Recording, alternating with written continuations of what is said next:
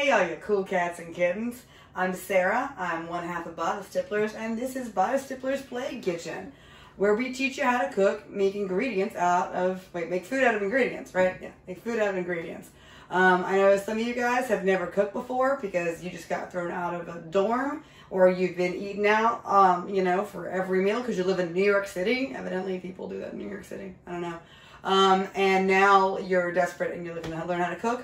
Or, your whole life you just cook things that are convenience foods that come in boxes and you want to learn how to make things from scratch. Or all of a sudden you lost your job, $1,200 is not that much fucking money, and your grocery bill just got slashed to nothing. So if you're any of those people, I can help you learn how to cook some stuff. Today what we're going to do is learn how to cook a really simple tomato sauce.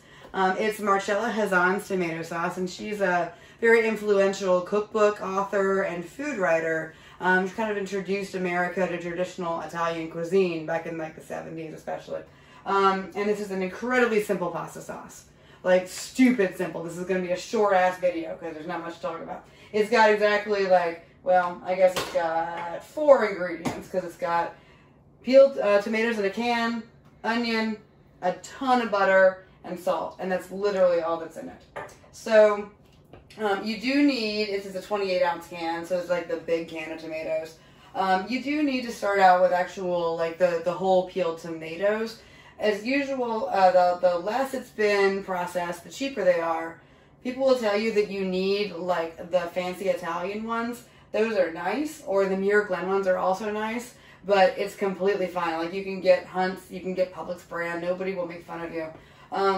Diced tomatoes are actually treated to make them hold their shape better, which is fine in some instances, and I use them when it doesn't matter. But if you want them to actually cook down, you're going to need to not use the diced tomatoes. Use crushed tomatoes, or the easiest thing is to use these. They're very versatile because of the whole tomato. It's just in their own juice. No salt added. It should just say tomatoes with maybe some preservative things on the ingredients list. This actually says vine-ripened tomatoes, tomato juice, less than 2% of calcium chloride, citric acid. That's fine. The recipe has you do 1 small onion. These onions are from Costco. I don't understand why the onions are enormous from Costco. It's not like you get a benefit from that, but they are, so we're just going to do half an onion. There are real purists with this recipe. They get really intense about it, and theoretically in the recipe you chuck the onion in and then you take it out at the end. You can do that. I'm not going to, stop you. That's actually what the recipe says. But I actually like to cut it a little bit, maybe in this giant onion into eighths. Because I just think that the onion bits are really good once they've been cooking in all this butter for a while. And when I chuck it in, I'll kind of separate them a little bit. But that's personal preference. And then you're going to need a shit ton of butter. You're going to have to decide if you're in it for a long time or a good time. And you're looking at me and you're like, yeah, obviously you decided. No, I did not get fat from eating butter. I got fat from liking beer and hating exercise. This won't make you fat. This will just be delicious. So butter, it seems like a relatively expensive ingredient if you're really cut to the bone. It often goes on sale though, and butter freezes really well. So you can buy as much butter when it's super cheap as you want to, or get it from Costco. Don't just throw it in the freezer in its little paper wrappers and the cardboard box. Just put all that into a Ziploc bag and chuck that in the freezer. And you can even chop off bits of it right out of the freezer. So freeze your butter, and you'll always have it. I don't have to go looking for it now because I have it in the freezer. So what we're going to do, I have an assistant, and I had to get an assistant because this is the only way we can get my son to cut his fingernails. So go ahead, Edgar. Say hi. Hi. Hop up onto your stool. And what we do, people will tell you that you can chop up these tomatoes. You're going to need to squish them. You can stick in your kitchen shears and cut them that way, but why would you get your kitchen shears dirty when you can get out all of your aggression this way? So Edgar's going to help me. What you're going to do is you're going to grab these guys. You might want to come in because we're going to keep them down here so they don't splurt all over the place, and just squish them. See, squish a little bit. That's okay. It can be a little messy. It's all right. Edgar, you try. Squish it. Pretend like it's a man who said we can sacrifice people for money. Yeah. There. Get it. Oop.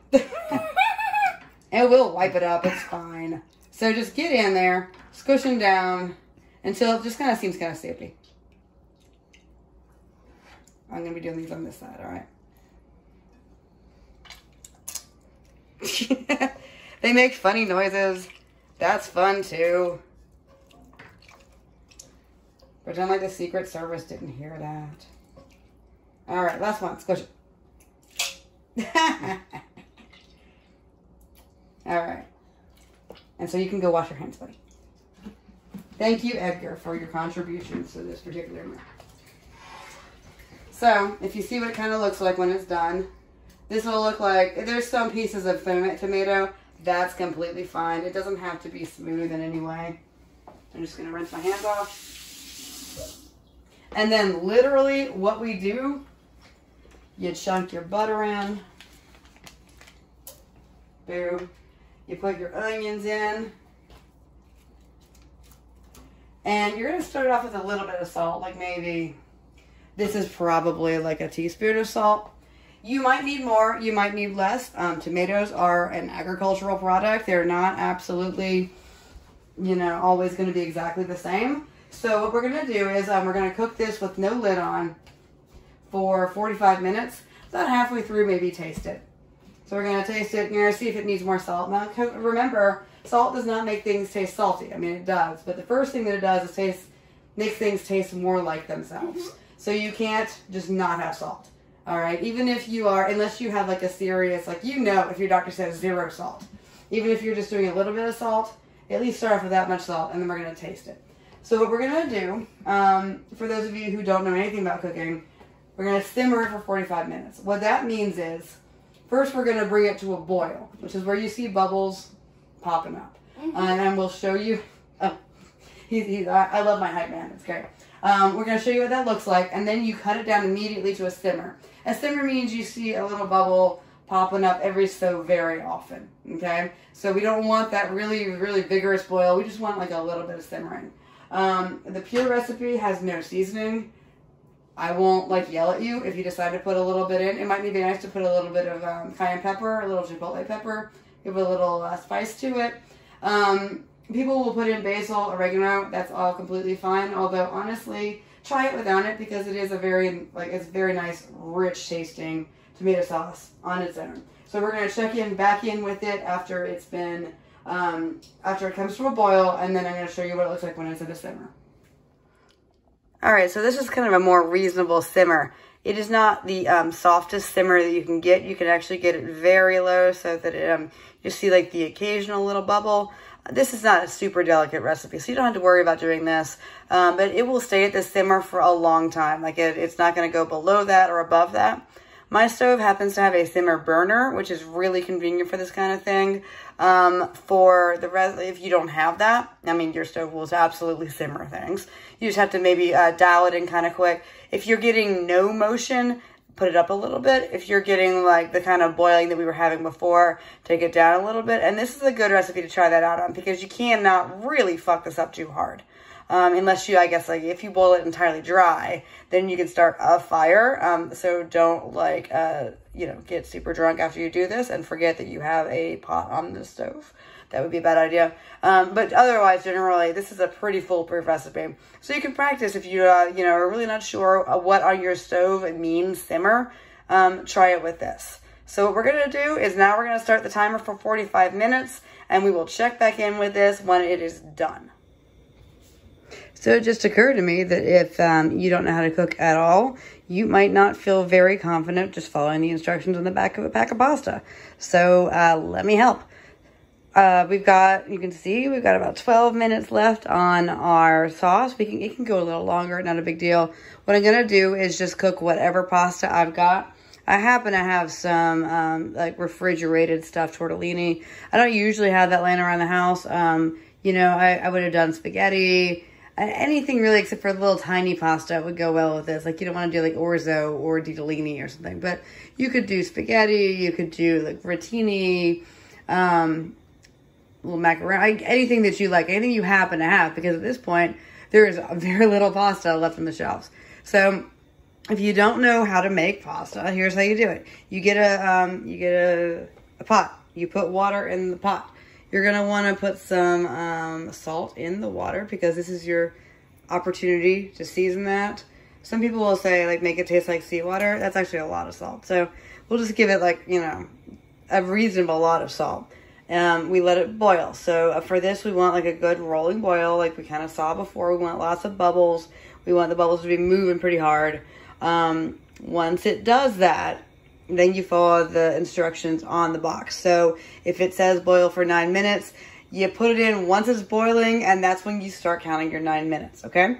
And you're gonna, you know, keep it on high through that time period. When it's done, you drain it and you're ready. So just in case you weren't sure how that worked, now you know. I'm not going to actually show you how it works because it'll look different for, you know, whatever your pasta choices are.